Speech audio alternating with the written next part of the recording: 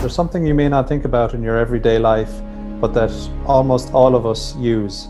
That topic is numerical weather prediction, and it's something my colleague and I, Colm Clancy, are going to speak about today.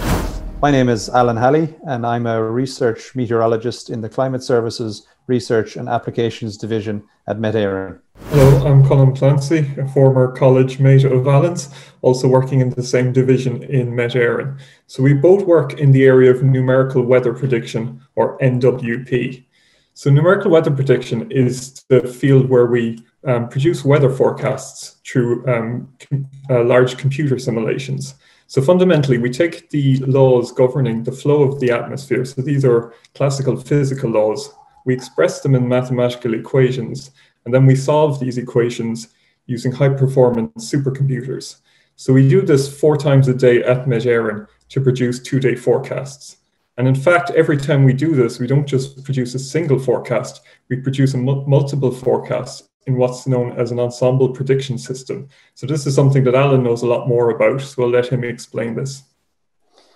So the general idea about ensemble prediction systems is to take account of what some of you may have heard of, the butterfly effect. So the butterfly effect in its essence really describes chaos or chaos theory.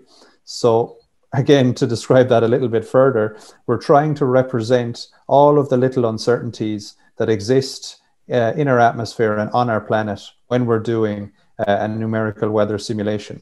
And so for that reason, it's best practice and is international gold standard to run several simulations of your weather model and not just one. That way you can get a kind of a handle on the uncertainty in the atmosphere, and you might get a probabilistic output. So you'll often hear this talked about in the US, where they talk about a percentage chance of rain, and they get that information by running the model a number of times and calculating the percentage. But we need, as Colm says, really incredibly powerful supercomputers when we're doing these simulations. And Colm will tell us a little bit more about those computers. Indeed. So in fact, the first computer weather forecast was carried out in 1950 at Princeton in the US on a computer called the ENIAC. So the ENIAC filled an entire office, and it managed to produce a 24-hour forecast, but very slowly. And in 2008, Peter Lynch at UCD showed that a pocket Nokia could in fact reproduce this forecast in a fraction of the time. So computing power has really come on a long way since then, and numerical weather prediction has been at the forefront of this. So at Met Éireann, most of our operations are carried out on a supercomputer at the European Centre for Medium Range Weather Forecasting in Reading in the UK. Now currently this machine is roughly the 60th most powerful machine in the world. And in fact, this is due an upgrade in the coming years. So really, we use a lot of computing power, and meteorology is at the forefront of high-performance computing. One of the reasons for this is the huge data volumes we use, not least just the observations that are ingested into a model to kick off our forecasts. So for example, each time we run a forecast, we will use observations from surface stations, from balloon launches, from radar, from satellites, from various other sources such as ships, aircraft. And interestingly, during the COVID-19 pandemic, because there's been so few aircrafts, the volume of observations available from this source has dramatically reduced.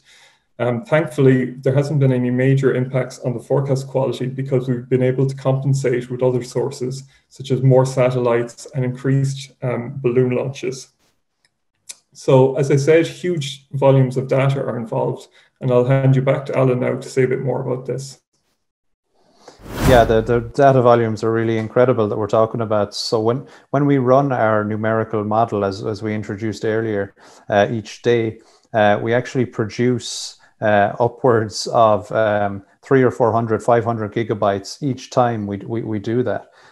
So we're talking about hundreds of terabytes per year. So if you think about how much your mobile phone can store these days, it's usually around 32 gigabytes or 64 gigabytes it can store. So we would require a lot of mobile phones to take care of all of the information that we produce from our numerical weather forecasts. And what kind of do we do with this data then? So everyone will have heard of artificial intelligence or machine learning. So having all of this data available to us allows us to use these techniques like artificial intelligence to try and improve the forecasts. And one example is our geolocation forecast that you'll have seen on our app and on our website. And that uses some machine learning algorithms. But there are also a lot of other everyday uses of the numerical weather prediction data. And Colm, you're going to tell us a bit about some of those? Sure. Well, ultimately, one of the biggest concerns for MED-EARN is the use of weather prediction for public safety. So just a few days ago, we had warnings out for Storm Aiden. So this is a core part of our operations to warn the public of potentially hazardous situations. So we're able to brief emergency services, etc.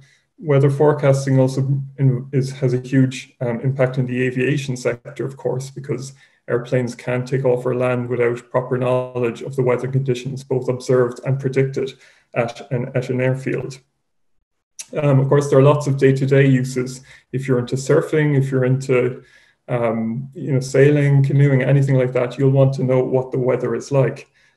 So really, often when we think of things like that, it's not so much, not necessarily in any absolute sense what the weather is like, but we're more interested often in what's the weather going to do to us? What impact will it have on us? So, a yellow level warning, okay, that mightn't bother me if I'm just walking to work.